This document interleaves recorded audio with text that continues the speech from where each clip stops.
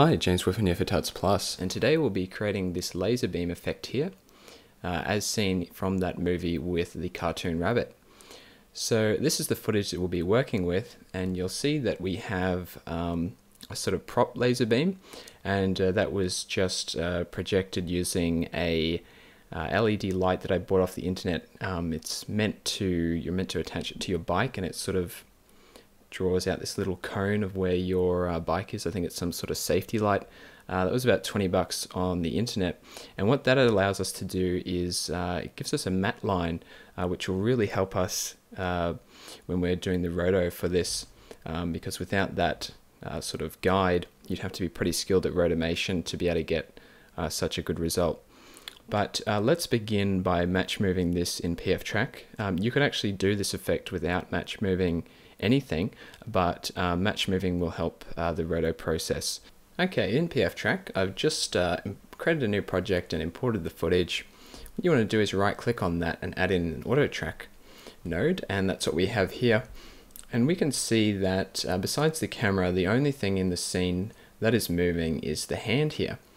And what we want to do is you can either just track with normal settings and then go back and delete all the points that get tracked on the hand. But what I'd rather do is set the tracking settings high enough so that PF Track will know that any trackers on the hand are inaccurate and automatically discard it. So that saves us creating a garbage mat around the the hand. So you'll see what I mean in a second. If we just say bump up the number of trackers, 300 candidates, 150 targets, and a window size of 50.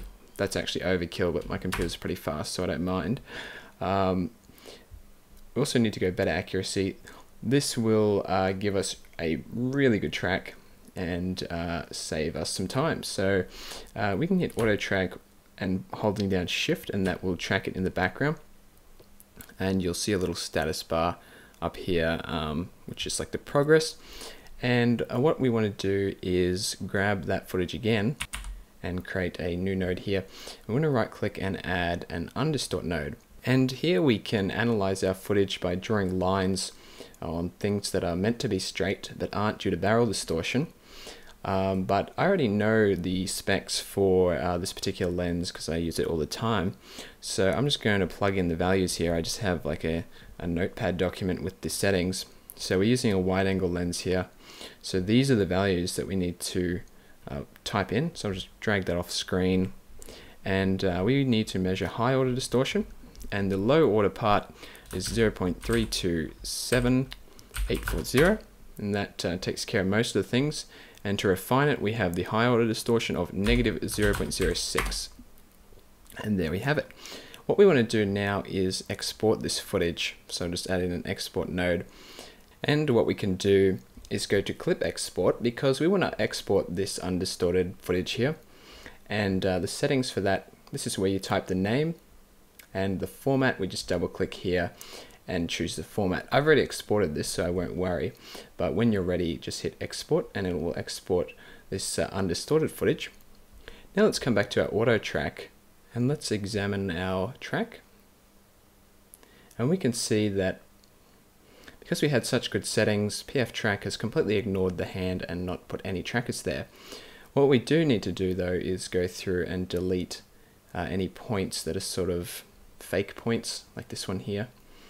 That's not really a place in 3D space, it's just sort of a crossroads. So let's grab the marquee here and just delete points such as this.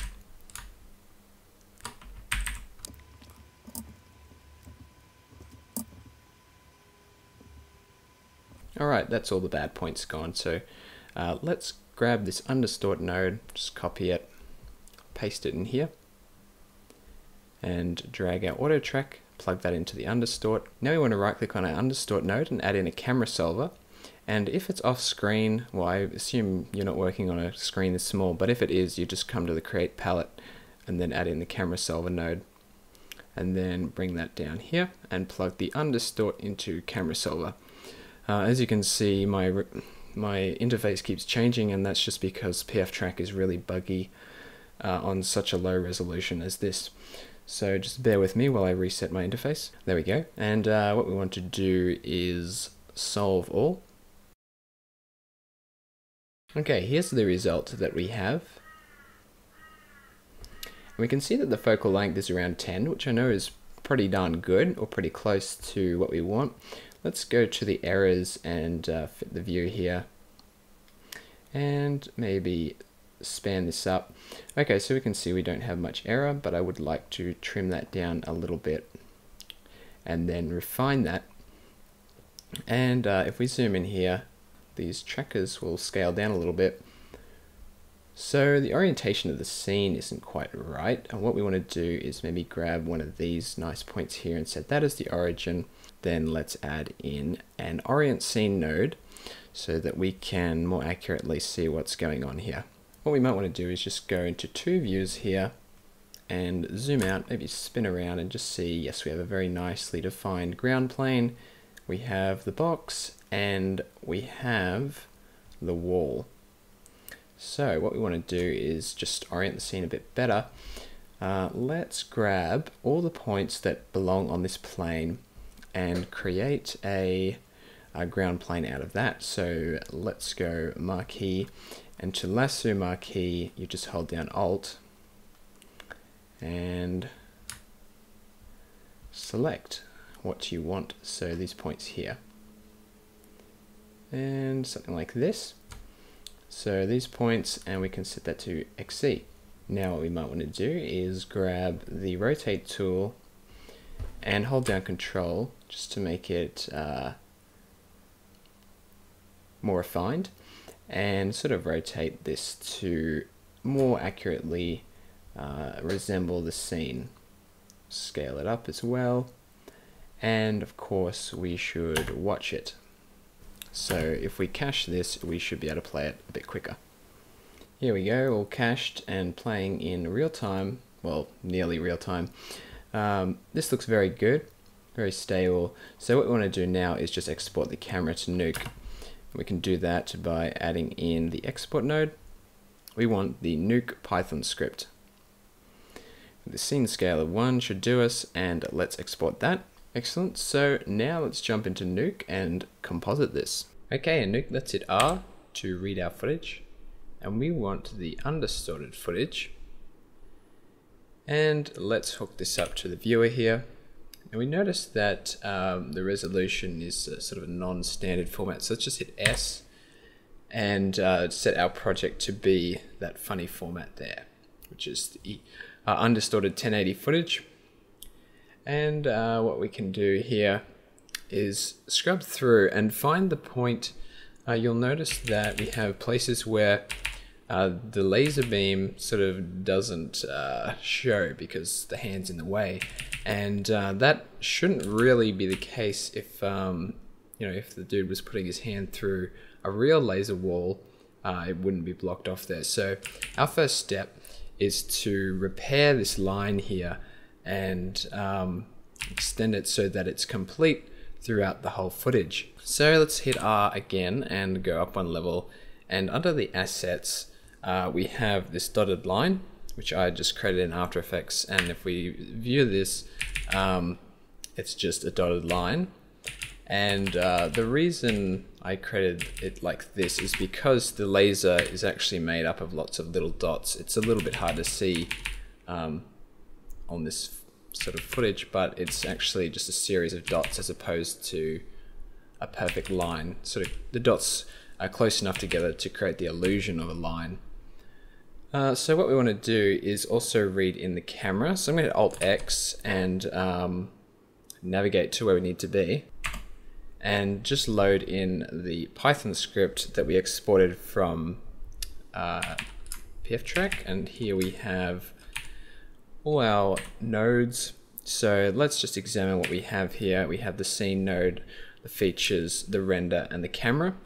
So all good. Let's grab these and bring them over here. I'll just expand this for the moment, and I also just have a roto asset there that we'll be using that later. So what we want to do is plug this dotted line into a card. So just added a normal card, and we want to plug this card into the scene node. Now let's view this render by hitting it, by pressing 1, and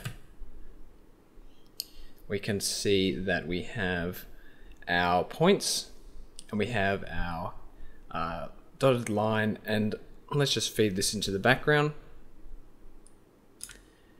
Okay, so the dotted line sort of isn't where it ought to be, so let's move the card node.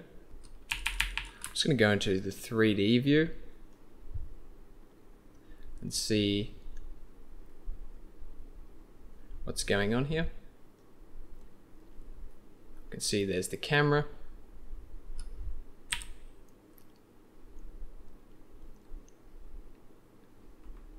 And let's rotate this -90 in Y. And then move it to where it ought to be.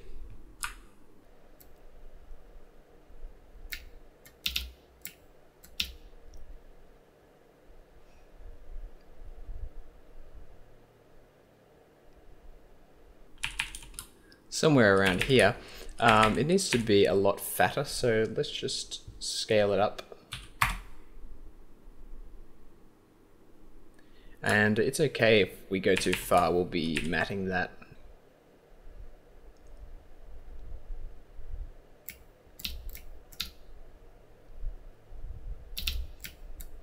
Okay, something like that is good. Now let's just check throughout the footage and see. It doesn't quite line up, so we might want to rotate it a tiny little bit, -91, then move that. Cool. Alright, so it actually doesn't really need to be here at the start, because if we just disable this card, you can see that we actually have the line, but that's fine, we can mat that. But because we drew it so big, I'm pretty sure it'll cover all the places that we need it to be.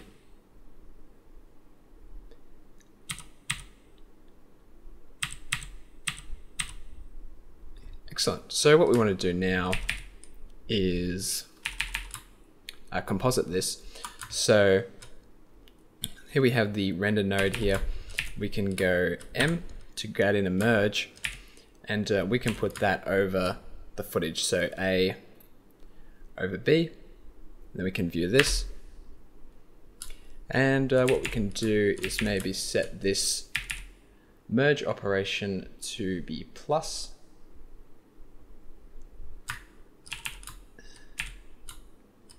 And we can disable that there. Also, we're currently viewing or getting all these features, so we can disable those. And what we might want to do is blur this here. Blur it maybe 3. And let's, in a grade node, G to grade, gain it up some. And let's go to this card node, maybe make it scale of 2.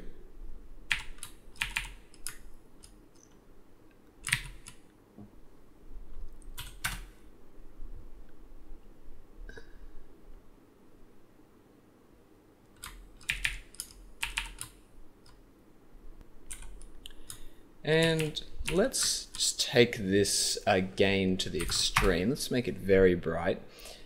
And maybe, again, it's too big at the moment, so come back to the card.